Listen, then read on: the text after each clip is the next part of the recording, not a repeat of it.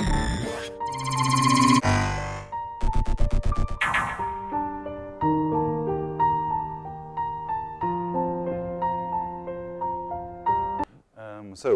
morning and welcome to this talk. Today I'll present joint work with John Fearnley, Sven Schewe, and Lijun Zhang. Before we actually come to continuous time Markov games, I want to start with a more simple model, the continuous time Markov chains. Well, you all know discrete time Markov chains, the standard notion of Markov chain. In continuous time Markov chain, we simply add a notion of time, so we of probabilistic time. The time when the next transition happens is not anymore, well, a unit distance, but is, but according to this probability distribution, the exponential probability distribution.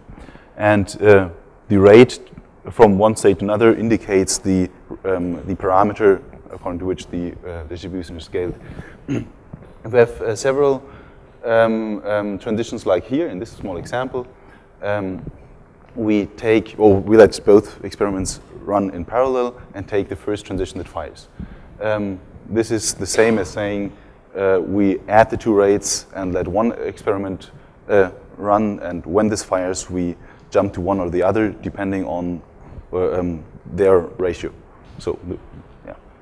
If we now consider games, the only thing that comes into play are the actions. So in each location we offer several actions from which we can choose, and the rate matrix also takes this into account. So for every action we might offer different rates to our successor states. The problem we consider is the time-bounded reachability problem, or time-bounded reachability probability problem. And here also our two players come to play. We divide the space of locations into the sets of minimizing locations and maximizing locations, or the location of the minimizing player and the maximizing player respectively. And so these players try to maximize or minimize the time-bounded reachability probability. This is that we have a time bound and we want to be in a certain state or in a certain set of states when the time runs out. The good news is that an optimal solution to this exists, so there exist optimal strategies for the players. And in this talk, we'll now cover the efficient approximation of these probabilities. If we now take a look at the simple model of continuous time Markov chains, well, this kind of corresponds to the transient probability. So there, of course, we have no optimization problem. We just well, it is just one value we can compute. And we know that the transient probabilities in continuous time Markov chains accord to the Kolmogorov equations, or also, to be more precise, to the Kolmogorov backward equations. So I'll go on. No, okay. So we know the probability values at one certain point in time, that is, if the time has run out. If we have no time left, of course, we either are in the goal region or we are not. So there the probabilities are fixed. And then with the Kolmogorov backward equations, we can develop these probabilities backwards in time until we have our time bound. So, so if you have not understood what the model is all about, you can also just look at these equations. This is all we are going to approximate. Of course, the control version of this. For a fixed scheduler, we can easily extend these equations to continuous time Markov games. The only thing that changes is that we ask the scheduler which action he wants to choose, and he of course may choose a different action for every location and for every point in time. The control problem I was talking about, the maximal reachability probability problem, now looks like this. Well, it's not surprising that we can that the point-wise optimization of the reachability of the optimal choice of action leads to the optimal reachability probabilities. This is also a special case of the Bellman equations, if you know them. A small example. Here, let's consider this small continuous time Markov game, which has actually only one player, so we could call it also a continuous time Markov decision process. If time has run out, so if our time bound of 1 has passed, we know that we either are in the winning region or not. And if we consider here, as here in this plot, the reachability probabilities for location A, then of course there's a probability of 0 to reach it. And from this point on backwards, we can develop these probabilities. Here I have done it for 3 schedulers to either always choose action B, to either always choose action A, or the optimal optimal strategy would be to switch at this point in time, and then, well, in this region, I think to take action B, and when we have more time left, take action A.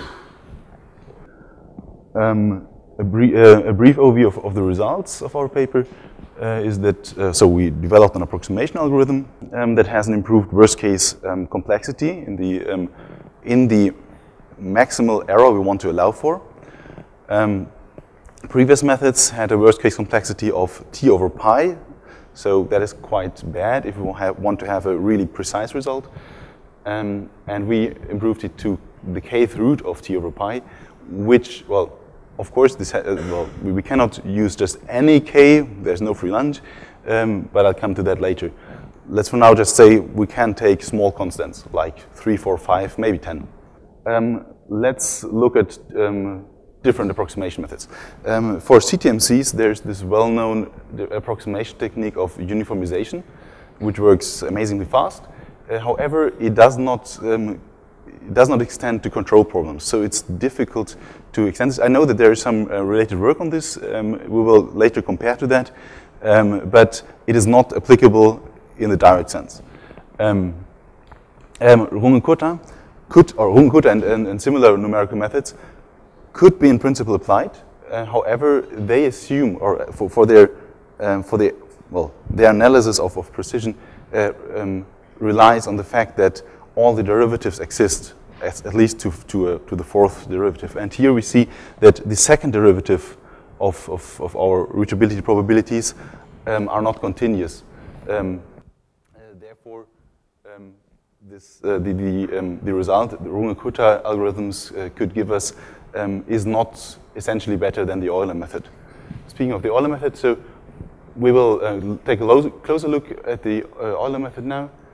The Euler method, well, you all know it is to partition the total available time into small intervals of length epsilon, and we assume that we know the reachability probabilities for the right fringe of the interval and want to compute the reachability probabilities of the left fringe of the interval and then iterate over the state space.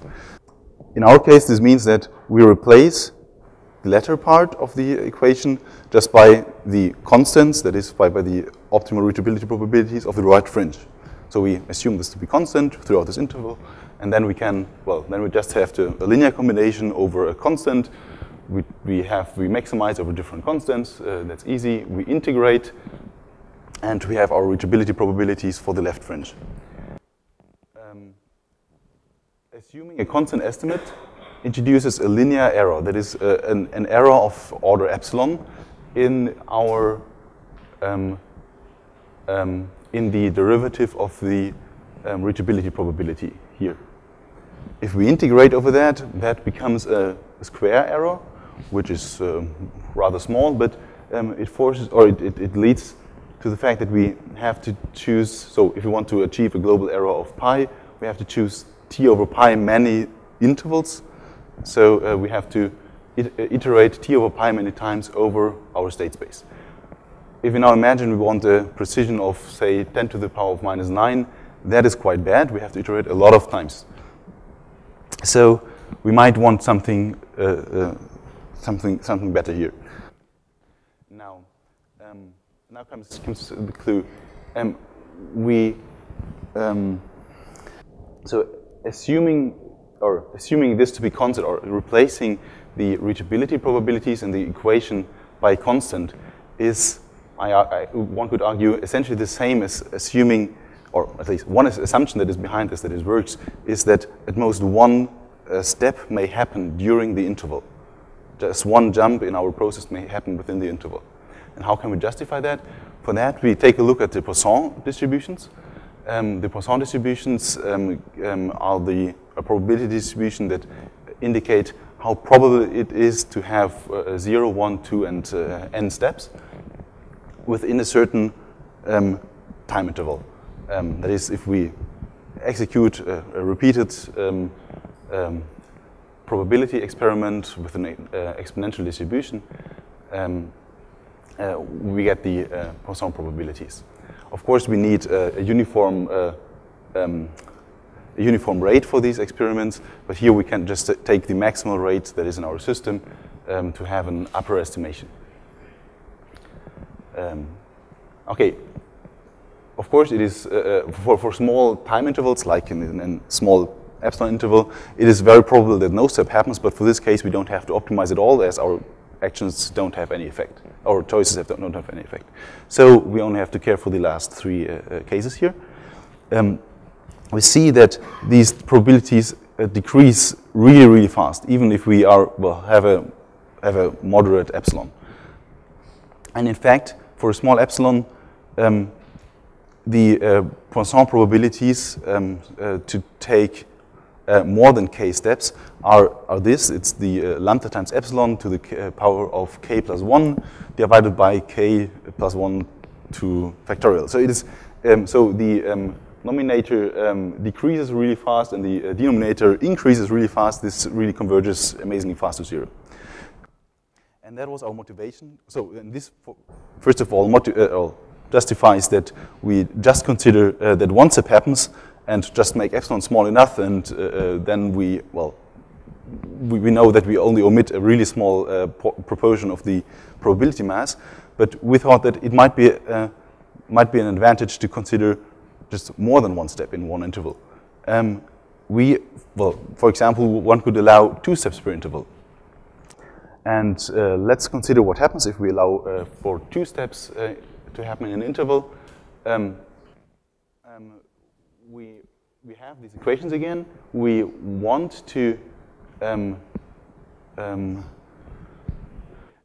we have these equations, and that and we want to approximate for the case that 2 or less steps may happen. That is, if one step happens, we end up in one of the successor states, and so we need an estimate for the successor states that considers the case that another step may happen. But we have computed this already. That was the Euler approximation. So we just make one pass of the state space, compute the Euler approximations, and then we make a second pass, this like here, and replace the reachability probabilities by the linear estimations we got from the Euler approximation. What happens in this case? We have then a linear combination over linear functions and maximize over these. So we maximize, we need the pointwise maximum over a set of linear functions, which is, well, easy to compute. And we can also easily integrate over this function. And this results in a really improved improved error bound. Well, mainly because of the Poisson probabilities, as I showed you before. Per interval, the error bound improves from an epsilon square error to an epsilon cube error. So this allows us to take far less intervals, that is the square root of t over pi instead of t over pi. And now, of course, the natural question is, can't we allow more? And indeed we can, and this leads then to the factor of, or to the improvement to the kth root of t over pi, many intervals which we have to consider. However, the calculations per interval, so the cost of the calculations per interval increases dramatically once we pass a certain threshold. But we'll come to that later. First of all, I want to show you the actual impact this has on a real example, or a small example. Here we have one of the standard examples for CT-MDPs in the literature. We compare our tool which allows for up to 2 steps happen within an interval, to the state-of-the-art tool, Markov reward model checker. This actually implements some some really nice heuristical speedups, and it's it is already much faster than the standard Euler approximation. And we see that even for allowing up to 2 steps per interval, we improve over this. However, not so dramatically, one could argue. If we allow for 3 steps, the picture looks quite different. For example, for a precision of 10 to the minus 7, we see that speedup is already in the order of 100. For 10 to the minus 8, the picture looks even different, even better for our tool, but I'm not sure whether this is not an artifact or something. So what actually happens if we allow for 3 or more steps, or for up to 3 steps per interval, we have to make another pass over the state space and replace the reachability probabilities by this quadratic estimate, which we computed before. This means that we have to find intersections between small polynomials of degree 2, but this still works fine. This also works fine for polynomials of degree 3, so if we now want to make another pass, another level, this would work as well fine. We could still find the solution analytically. However, if we go to higher degrees, we would have to employ approximation methods for finding the polynomial degrees, which for finding the intersections between the polynomials, which would then probably cost a significant, so would lead not to an improved performance, we think. Additionally, it is the case that the less intervals we have, the more intersections per interval we will find.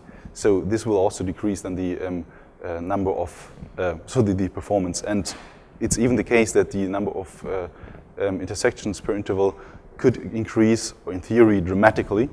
In practical examples, this has to be found rather irrelevant. However, one could probably construct some examples where this is dramatic. So we argue that a small constant like 2, 3, 4, 5 or so should do. Okay, that's it.